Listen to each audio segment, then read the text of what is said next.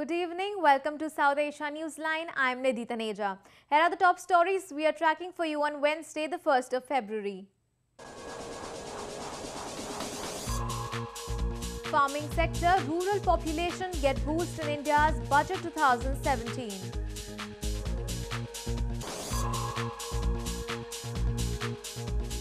Four Islamist militants held in Bangladesh.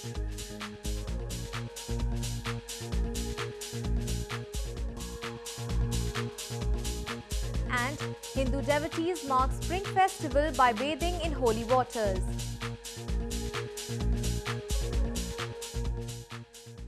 And now for all the details. The Union Budget for 2017 was presented by Indian Finance Minister in the lower house of the Parliament or Lok Sabha on Wednesday. It was off to a positive start as the stock markets rejoiced.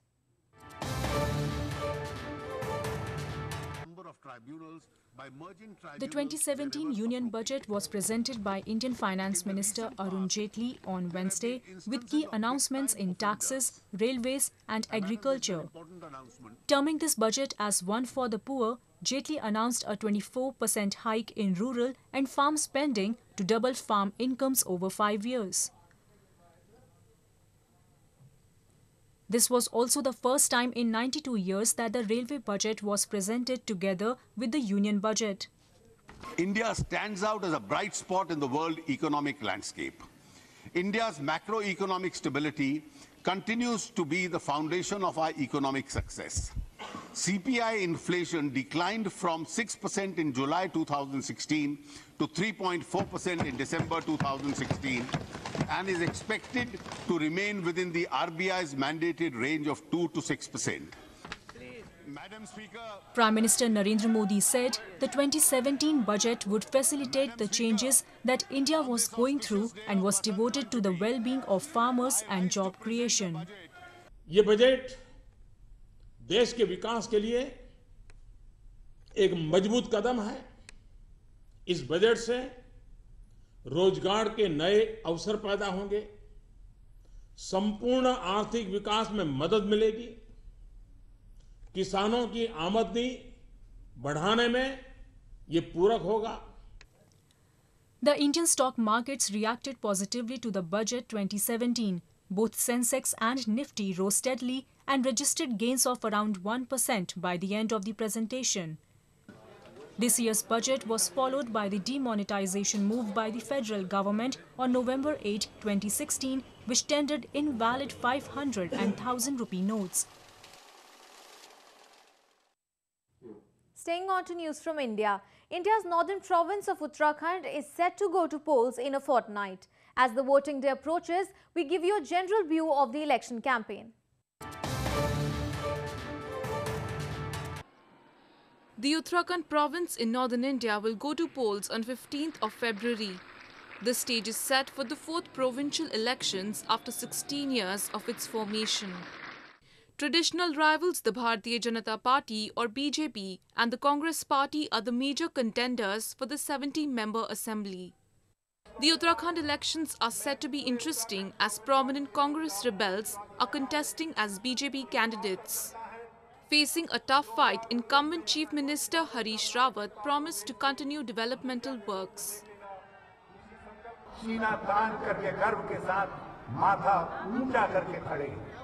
हम कह सकते हैं जिस रूप में 2014 में हमको उत्तराखंड मिला था, एक लस्त-पस्त, हताश सा, टूटा बिखरा सा उत्तराखंड, और आज जोश से परिपूर्ण उत्तराखंड है।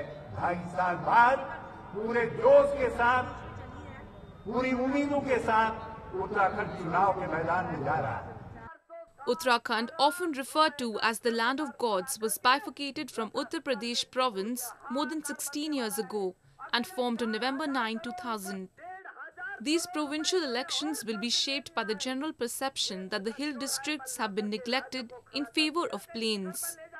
The results will be announced in mid-March. Moving on to news from Afghanistan. Afghanistan's modern history has been shaped by decades of conflict and extreme natural disasters, and Afghan children have been the most affected ones by the conflict. Afghanistan Independent Human Rights Commission in its report expressed serious concerns of Afghan children employed as laborers. The Afghanistan Independent Human Rights Commission, or AIHRC, on Tuesday said that there are serious concerns about the lives of between 300,000 and 500,000 Afghan children employed as laborers or work on the streets. The AIHRC stated that the issue of child labor affects hundreds of thousands of children who are deprived of a formal education. The report also highlighted that the Afghan government and the International Children's Rights Group have failed to address the plight of these children. The Afghan authorities, however, claim that the number of street children have decreased in the country. Meanwhile, the federal government of Islamabad has failed to resolve the power crisis of Gilgit-Baltistan. Despite being an abundant reserve of natural resources, the region faces long hours of power cuts.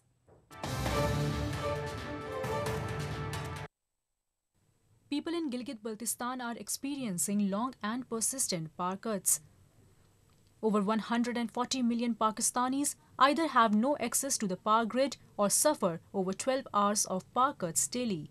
मौसमी तब्दीली देखें, बर्फबारी और जो है ना सर्दियों में बारिशों की वजह से यहाँ पर जो है लकड़ी की भी किल्लत होती है.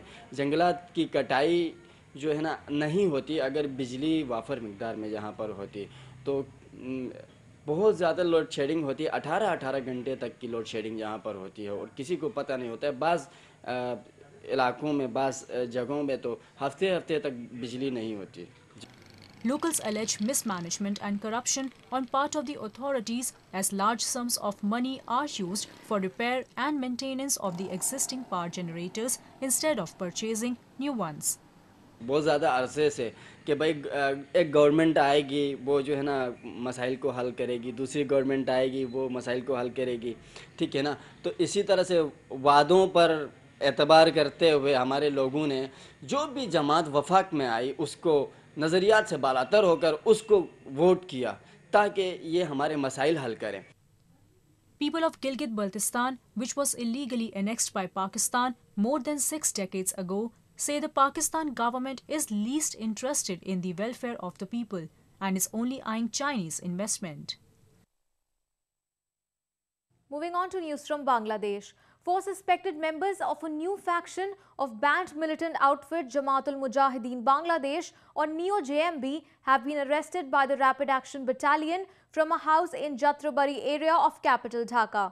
They were arrested with firearms and huge amount of explosives from the rented house on early Wednesday.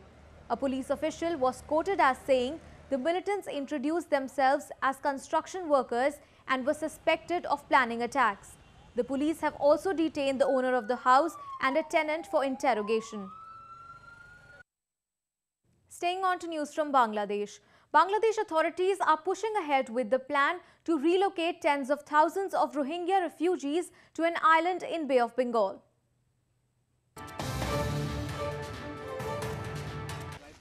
Bangladesh is planning to relocate thousands of Rohingya refugees from Myanmar to a remote island in the Bay of Bengal, despite warning that it is uninhabitable and prone to flooding. A committee has been set up to identify and relocate unregistered Myanmar nationals to a 6,000-acre Thengarchar island in the Bay of Bengal. Most of the Rohingya refugees live in squalid camps in Cox's Bazar district of Bangladesh, which is the country's biggest tourist resort. The relocation plan was last proposed in 2015, but the government suspended it following criticism from international aid groups and rights activists. But the idea was once again toyed upon after more than 65,000 Rohingyas arrived from Myanmar last October. And the talks of forced relocation have worried Rohingya refugees who have lived in Bangladesh for over 2 decades. Taking a holy dip or bath in river Ganges is one of the most important rituals in Hinduism. Hindu devotees on Wednesday marked the beginning of the spring festival Basant Panchami, taking holy dip in northern Uttar Pradesh province.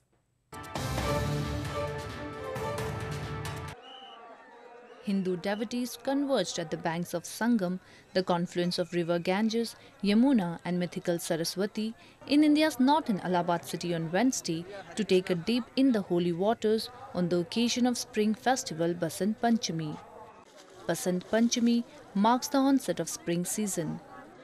People and priests made their way to the banks before the break of the dawn. The devotees braved freezing temperatures as they bathed in Sangam and offered prayers. Several young children who arrived with their parents to take the holy dip were seen performing rituals and praying. यहाँ आज बसंत पंचमी का अवसर है और हम यहाँ नहा करके अभी जाएंगे। हम बालक हैं, हमें हमारी बुद्धि बढ़े और अभी हम आए हुए हैं गंगा जमुना सरस्वती नहा के जाएंगे। अभी सरस्वती मैया की पूजा पाठ करेंगे। हमने कामना की कि हमारे मतलब बच्चे और बड़े सब यहाँ पे सुख शांति से वो करें और गंगा नहा के आराम से घर पर जाएं और देश के लिए अपना वो करें। The rituals start early morning and last till midday with priests chanting hymns. On this day, people dressed in yellow, which is the color of spring, and prepare a variety of sweets flavored with saffron. Well, that's the way it was in South Asia this evening. Before we conclude the top stories once again. Farming sector, rural population get boost in India's budget 2017.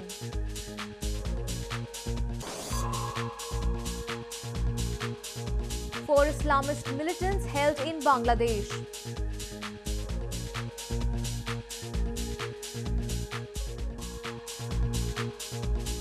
And Hindu devotees mark spring festival by bathing in holy waters.